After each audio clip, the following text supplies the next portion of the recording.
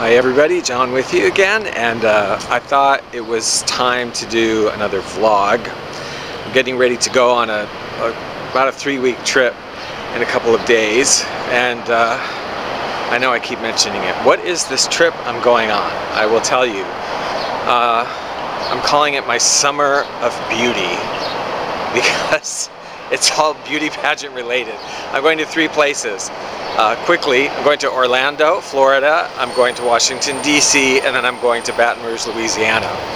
In Orlando, Florida, I'm really excited to be serving as a judge, actually for the titles of Miss United States International, who will represent the United States at Miss International in Japan, and Miss United States Supranational, who will represent the USA at the Miss Supranational pageant in Europe. And then also the American Beauty pageant is connected to that. So that's what I'm doing in Orlando. Going to be really exciting to do that. After that, I'm going up to Washington, D.C., where I will be hanging out with some friends and taking in the Miss World America pageant. This chooses the American representative to Miss World. It's the first time they've done it in quite a long time, in many, many years. Lately, the American representative has just been appointed by a modeling agency, and now they're having a pageant. And that should be fun, taking that in. And then finally, I will end up at Baton Rouge, Louisiana. I'm trying to figure out which way I should be walking. Baton Rouge, Louisiana for the Miss USA pageant, which selects the American representative for the Miss Universe pageant. I work with on the committee of the Miss Hawaii USA pageant, so I'm going on to cheer Emma Woe, our Miss Hawaii USA, and to visit with friends. I have tons of friends from all the different states. I'm going to be doing some vlogging there, and you'll think it's probably like the weirdest thing ever, but we have a lot of fun. So anyway, that's what that trip is about. And what's happening today is completely different. For all the sort of book nerds out there in the state of Hawaii, and I am definitely one of them, today is a red letter day because it marks the beginning of the Friends of the Library book sale. Happens every year at McKinley High School. It runs for an entire week. And they have specials, you know, and it gets cheaper and cheaper as the week goes on. But today is the first day, and I think it's really, because of my trip, going to be the only day that I'm going to really be able to go in and do some shopping for some books. I like all kinds of books, novels, historical books, and I really like coffee table books of Hawaii and the South Pacific with beautiful pictures in them.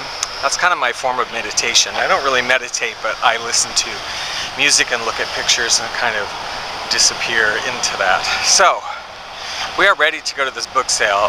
It's amazing. Very important before you go to a sale like this.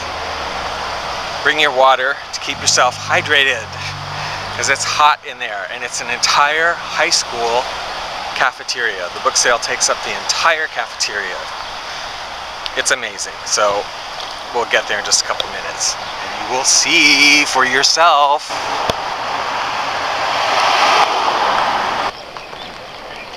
So here we come up to the McKinley High School cafeteria.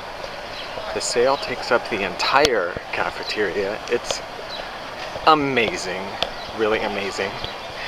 They have nice shaded outdoor area, and also there's some like lunch wagons and places you can get some food to eat and get some water if you need a break. And I just realized that I brought my water, but I forgot my eye drops, because it gets kind of dusty in there. Check it out.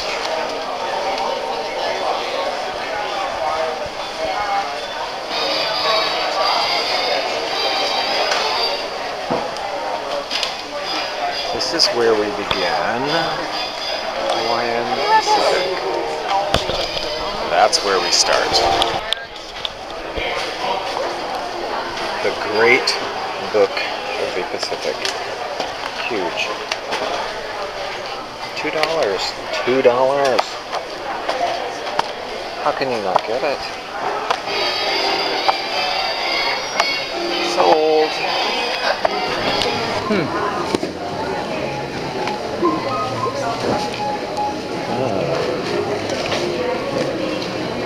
Here in the Pacific section, a book on Indonesian legends and folktales. Which brings up an interesting topic we often have is Indonesia and the Philippines part of the Pacific or part of Asia? I think they're kind of both, you know? I think so.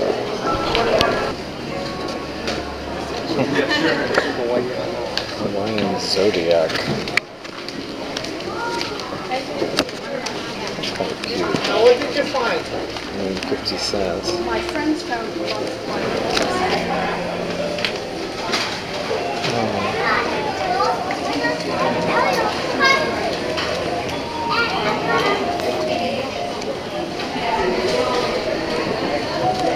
Wow, there's so much.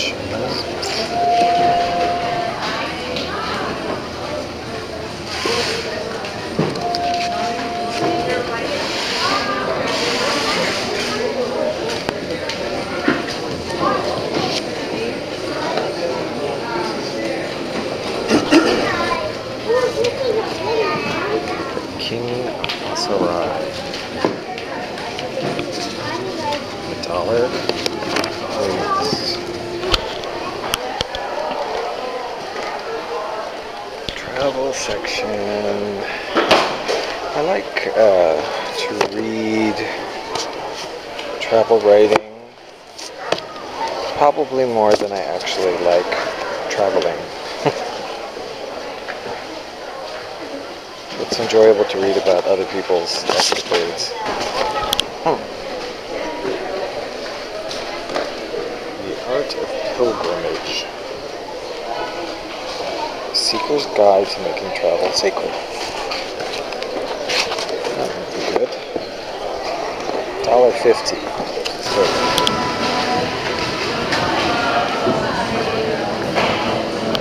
Okay, so not only is this not the only room, there's actually like an overflow tent out here. So where do you get the More things.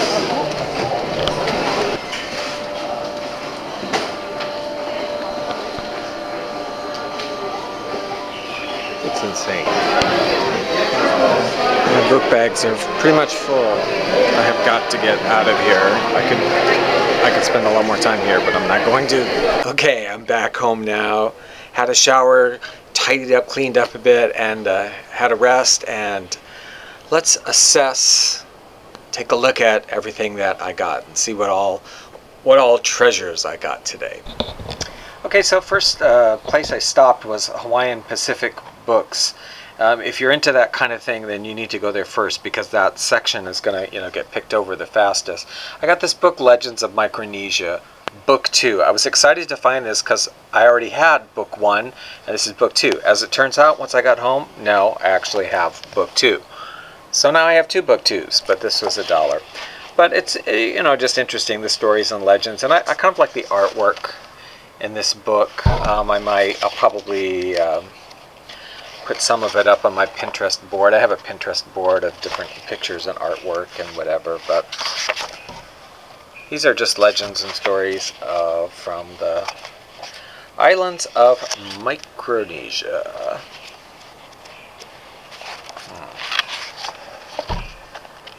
Anyway, you get the idea on that one.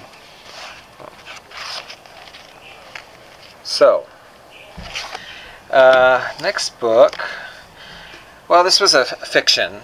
The King of Sarai, I believe, is a fictional place, but just a fictional story of somebody in the South Seas. It was only $1, so I do like old books, old novels, so I'm sure I will enjoy that. And I got another book, old book, A Pattern of Islands by Arthur Grimble. And I feel like I should know what this book is, but I don't. And it's an old one. First published 1952. So I think it's just this guy's sort of description of his experiences there or whatever. And there's some nice pictures in it too, black and white ones. Nice old photographs. I always like to get books with, you know, photographs. I'm sort of a visual. I like to read, but I'm also a very visual person. So, dancing there. All right. Then, well, I got a couple of small books, or little, booklets. Hawaiian Zodiac. I'm not exactly sure why I got that. It's just kind of, I think the artwork, the idea was kind of funny. Somebody did a Hawaiian Zodiac. There's actually a Hawaiian tarot card deck out that's kind of interesting. Anyway, that's my sign. The twins, Gemini. What was this? 50 cents. Then I got this one, which is Flowers, Plants, and Fruits of Hawaii. And again, I got it just because I love the pictures. I like these sort of booklets that are really just, I mean, they're really a collection of postcards is what they are, pretty much. And I enjoy them. Lots of pretty pictures.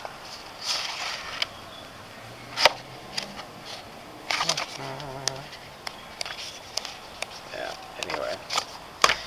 Alright, so, and then I went into these, that was it from Hawaiian Pacific Collection. Then we went to some of the other sections. Travel writing, I mentioned I do love travel writing, and I got some books about that. Not too much. A Train Journey into the Heart of Russia, Midnight in Siberia. So this is about a ride on the Trans-Siberian Railway.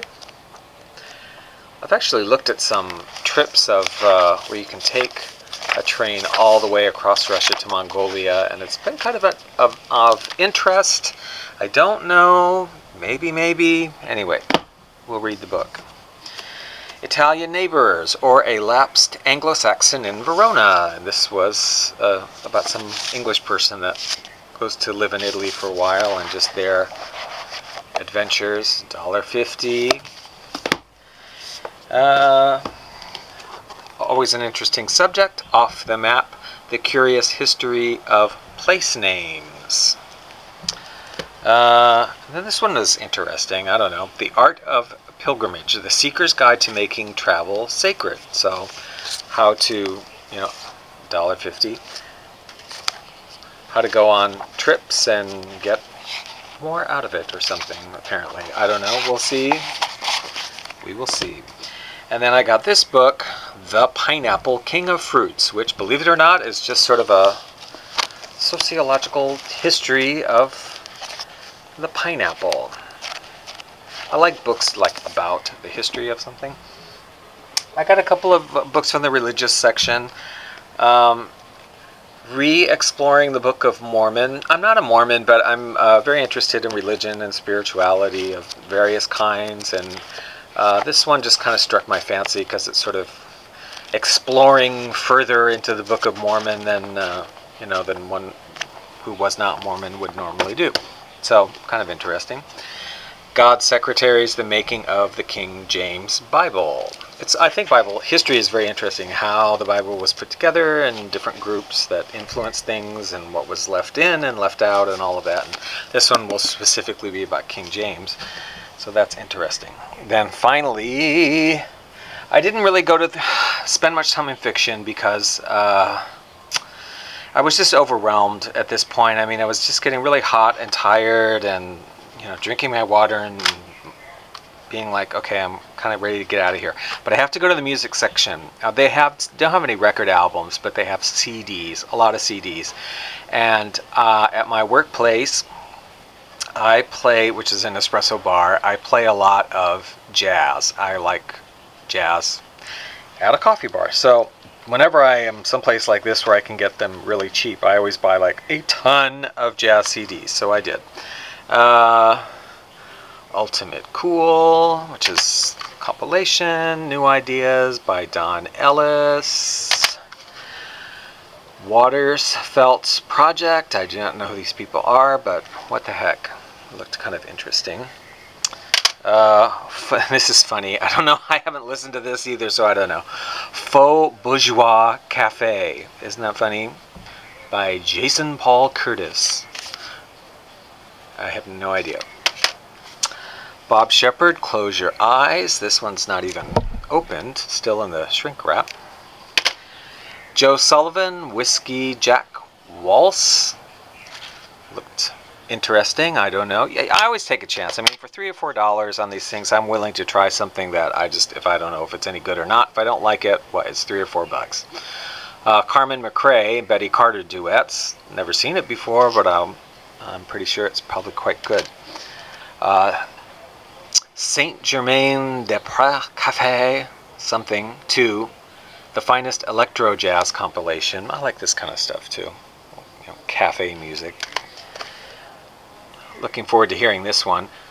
Findin' the Groove, Terry Gibbs with special guest Hubert Laws. 2006 this one is from, so more recent. Andy Norell, The Long Time Band. He plays the steel drum, steel pans, but jazz, so that's interesting. Here's somebody I'm always excited to find something by. Jimmy Smith on the organ. Loved his music so much, and I didn't have the CD, Midnight Special, so I know I'll be loving that. Candy Dulfer, Sexuality. I'm kind of starting to dig some of this, you know, like jazz from the 80s and 90s saxophone, like Kenny G and stuff that I think we all thought for a long time was like really bad because it was more recent, and we're like, oh no. And now I think it's starting to get old enough that we're starting to think it's kind of cool again. I don't know. Brubeck Brothers Quartet, Intuition. Sadeo Watanabe, Front Seat. I don't have any of his stuff, so I'm familiar with him, but this is the first one I have of his. Anita O'Day's Finest Hours. She's a singer, was a singer. Shirley Horn, another vocalist, You're My Thrill. And finally, My Generation, I don't know, Teodros Avery. That's how you say it? I have no idea. Okay, I actually forgot a couple things. I misplaced. I got this book, Maui, The Valley Isle, and again, I like these books. It's just really, you know, kind of a collection of postcards, really, but it's cute, and it was like, you know, 50 cents or something. I like it. This gigantic book, The Great Book of the Pacific, what was it? $2, and it's just absolutely gigantic, and it's all sorts of pictures and all sorts of historical information about different Pacific islands, and I think this will be a great book to enjoy, either reading and or the pictures. And then finally, interesting book, not familiar with it, The Lost Caravel by Robert Langdon. He says here,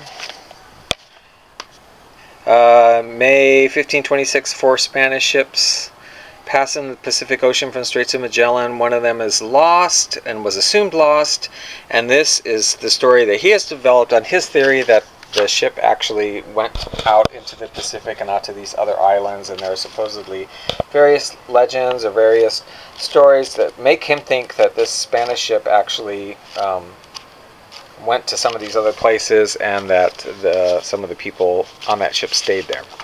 I have no idea. I haven't read it yet. Anyway, okay. So that's everything. So grand total for all of the things that I got here, grand total was $77 for all the CDs and all the books. So I think that was basically a pretty good deal. Yeah. And I guess, like I said, it's probably the only time I would go. I know there are people that go to this sale every day of the sale, or at least 2 or 3 times during the week. And I usually do go 2 or 3 times, but I'm going to be leaving on my trip in another day and a half or whatever. So, and I have to get ready for that. So That's my one haul from the Friends of the Library book sale. And I don't think I mentioned it, but the proceeds all go to the Hawaii State Library system. So if you are in Honolulu, please visit the Friends of the Library sale at McKinley High School. And also, in case you don't know, whatever books are left over at the end of the sale, they don't throw away. They actually send to Micronesia. Every island they send to, every year they send to a different island. This year they're sending to, I believe they said Palau when I was there, and it helps them build their libraries and have some reading material and whatnot. So nothing goes to waste on this sale. Have a good week. We'll talk to you later. Maybe I don't know if I'll vlog from Orlando since I'm judging. I don't know if I can really do that. Probably not. But I'm sure I'll find out, and I'll do something from DC for Miss World America. I'll definitely vlog some stuff from Miss USA. So we will talk to you later. Have a good one.